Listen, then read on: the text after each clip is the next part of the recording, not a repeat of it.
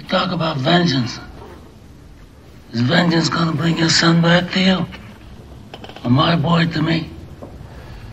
I forgo the vengeance of my son. But I have selfish reasons. My youngest son was forced to leave this country because of this Sonozo business. All right, I have to make arrangements to bring him back here safely, clear of all these false charges. But I'm a superstitious man.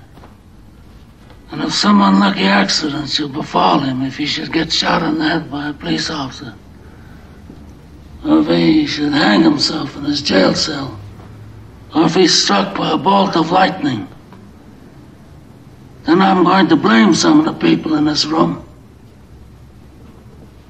And that I do not forgive. But that aside, let me say that I swear